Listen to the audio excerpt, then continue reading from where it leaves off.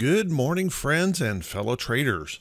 This is Doug Campbell with Right Way Options, and this is the morning market preparation video for November 5th, 2018. So, hey everyone, we have a market that's trying to show us a little bullishness this morning, but there is reason for some caution. Now, hey, these morning market preparation videos are meant for the entire public, and if anyone wants to share these videos with any friends or family, please feel free to do that. And also, if this is the first time you've seen these videos, please do me a favor, click that subscribe button on YouTube, and also click those thumbs up buttons and drop a comment. That truly helps me out an awful lot. So with this, everyone, let's take a look here at the Dow, see if we can get an idea of what's actually going on this morning. Now, overnight, we had Asian markets sold off sharply. And during the night, futures were pointing to a lower open. But we've gotten a little bit fired up here this morning as earnings are coming out and European markets are pointing higher. And we've flipped back and forth between a bullish and bearish open, but it's pretty close to flat at the moment. And as you can see here, what we did yesterday, if you guys remember on Friday, I always hate putting out stuff like this, but on Friday I warned everyone to be real careful on such a market gap up for the potential of these patterns that just really suck a lot of people in, and then we end up getting the selling comes in right after. And we've experienced a lot of those gap up, pop and drop type opens here lately in the market. So this morning, if we do happen to get that bullish open, just be a little bit careful, because remember, although the market may be trying to put a brave face on things this morning, we have the midterm elections beginning tomorrow, and we know that the market is nervous about that. And we also know that this dark cloud cover that occurred on Friday would honestly suggest more downside today than upside. So watch that carefully. We could easily see this catch a little bit of pullback, and I would not be at all surprised to see a test of the overnight lows in the futures sometime during the day. So as much as I don't want to put out bearish ideas or bearish thoughts, we do have to remember that resistance is doing its job here. And, even with the trade war rhetoric that's going on ahead of the midterms, and then we have the midterms and we have about 1,500 companies reporting earnings this week, we have to keep in mind that lots and lots of volatility, lots of head fakes, lots of reversals intraday are certainly possible. Let's keep in mind here that a typical pattern that we'll see in the market when we make a low is we'll rally back up and then we find another test of the low. Now, I'm not suggesting it has to go all the way back down, but another pullback to even put in a higher low is very typical. It is entirely possible, if we do get a trade negotiation thing resolved with China, if that negotiation does finally resolve, then we could actually put in what's called a V bottom. They're really rare in the market. You don't see too many true V bottoms in the market. So unless that trade negotiation really starts to shape up and come together pretty quickly, don't rule out that possibility of that pullback to retest those lows before we start going higher. Now, the good news is that, Santa Claus is coming to town, and we all know Santa Claus generally brings a bullish market with him. But historically, that bullish market doesn't begin until toward the end of November. So with the current market volatility, we could see a lot of that fluctuation back and forth in here. A pullback in here would actually set us up for a really good opportunity for that Santa Claus rally to occur. Remember, markets pulling back are not a bad thing. That actually gives us an opportunity to buy really good stock at lower prices. So everything went on sale just before Santa Claus comes to town. That could be a real positive for us as long as we're patient and wait for the trade rather than chasing around and allowing ourselves to get beat up in the tremendous volatility that we've been experiencing here lately. And again, with 1,500 companies reporting earnings this week, expect considerable volatility.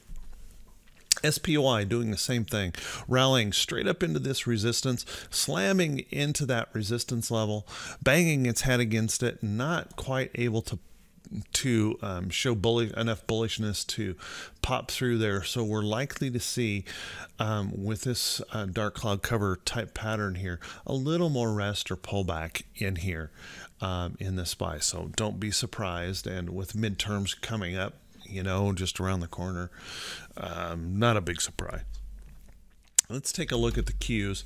Qs also rejecting here at resistance, and the Nasdaq had a really rough day on Friday. Didn't put in a dark cloud cover, but actually failed and broke on down here from a resistance level. So a lot of work yet to do here on the Nasdaq, and that happened to be a failure pattern at the 200-day moving average, which really would suggest more pullback is likely to come in the Nasdaq. So let's keep an eye on that. And IWM really did a pretty good job on Friday. And if you guys remember, I suggested this might be a place to catch an early rally in the market, and that's worked out really nicely here. So any kind of a little rest or pullback in here could be a positive sign for the market as well. If we can rest and hold on to some support levels and gather a little energy here, we may have an opportunity. But also keep in mind that a full-on pullback is certainly possible, and technically would be technically correct. Okay, let's take a look at the VIX. The VIX had, did a little bit of a dance here on Friday. We popped up, looked like we might at one time put in a bullish engulfing candle on the VIX, and that happens to be right off of this level of support.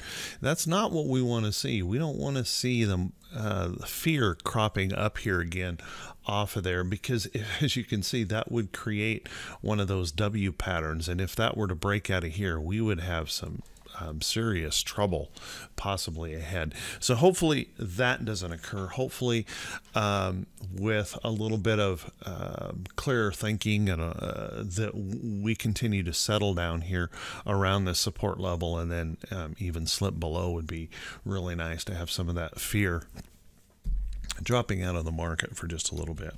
Now T2122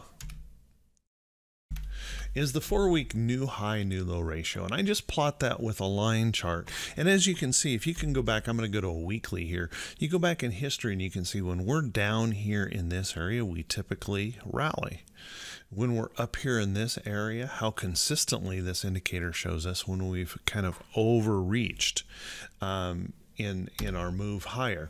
So what we have right now on the daily, as you can see, we were down here for a while bouncing around. And we've experienced these really high spikes in the market here recently that get sold off into. And so this high spike, I have the sneaky suspicion that this high spike could also bring us some kind of a pullback, but it doesn't have to come all the way back down into here. We could just get a nice light pullback, which would be, it could easily manifest itself in the chart as more of a consolidation on the diamonds and SPY and things like that, just to rest a little while. So a little bit of rest in here would not be out of the question. But let's also keep in mind where we are right now, that we certainly have plenty of upside room if the bulls do get inspired, but just about as equal room to the downside if those bears happen to get inspired. So watch that closely. I don't think we can really pull a directional pick out of this, just that volatility can really toss us around in both directions, and that there's room to go both sides of that. Let's take a look at the earnings calendar, or excuse me, the economic calendar for today. And as you can see here on, whoops, wrong one. On the economic calendar here today, we have, there we go.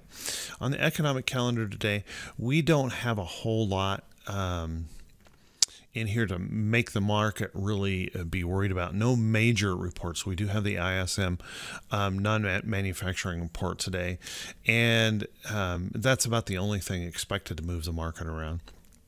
We do have some Fed speakers in here and a bunch of bond auctions and announcements, but other than that, pretty light calendar today on the economic calendar. On the earnings calendar, over 270 companies reporting earnings today, with more than 1,500 companies, or right at 1,500 companies reporting earnings this week. So expect a lot of volatility as we toss around these earnings reports, and lots of back and forth. So currently, everyone, as I look at this market this morning, we are looking just slightly bearish. And I'll tell you honestly, I don't have any really good ideas for anyone for a trade idea today because of the volatility, because of the election coming. I think there's an awful lot of risk in this market, so be very, very, very careful. So with that, everyone, hey, I want to wish you all a fantastic day, and I want to wish you all great profits. Please do me a favor, click those subscribe buttons, and hopefully you'll see that there's some value in this pre-market planning. It certainly paid off on Friday, where I suggested the potential of that pop and drop, to just wait for some follow-through buying, and you can see how important that is when you follow along with this price action work. Remember, I don't try to put any bias on the market here whatsoever. I just want to read what the chart is telling me and focus on what price action is suggesting at the time. So everyone, take care. Have a great day. We'll talk to you all very, very soon, bright and early Tuesday morning. Have a great one.